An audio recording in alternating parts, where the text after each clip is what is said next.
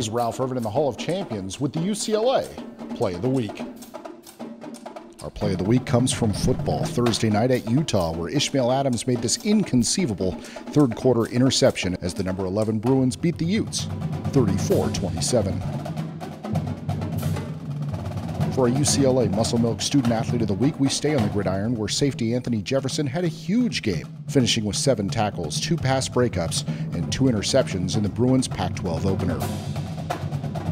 This weekend is a busy one for UCLA as men's soccer hosts Stanford and Cal, while the women are up in the Bay Area.